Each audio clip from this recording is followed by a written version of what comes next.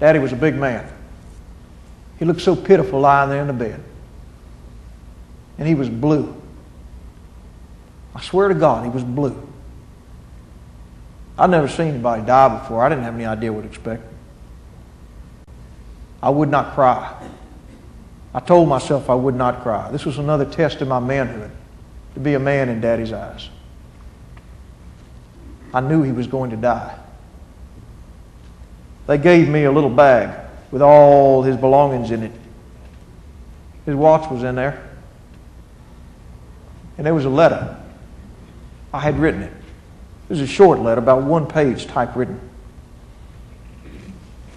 And I had told him that I would have to think twice about inviting him to my house again if he couldn't quit drinking. I'd come down hard on him.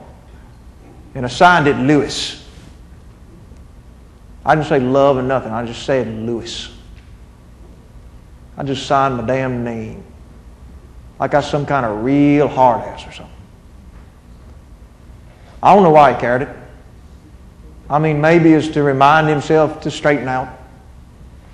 Maybe it's to remind himself that his only son was turning on him.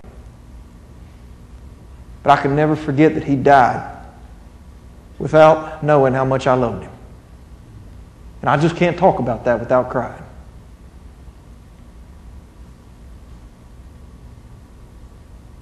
His last breath came. We all saw it. We all heard it.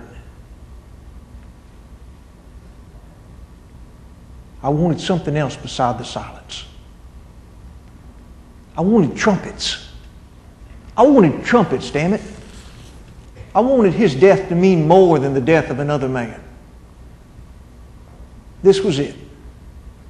He would die here in this room, in this town, with his son and 3 friends to watch him go.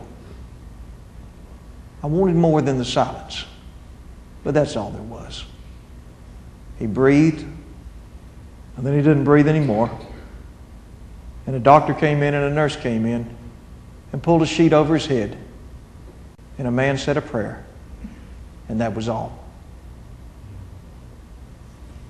Death is a sneaking son of a bitch.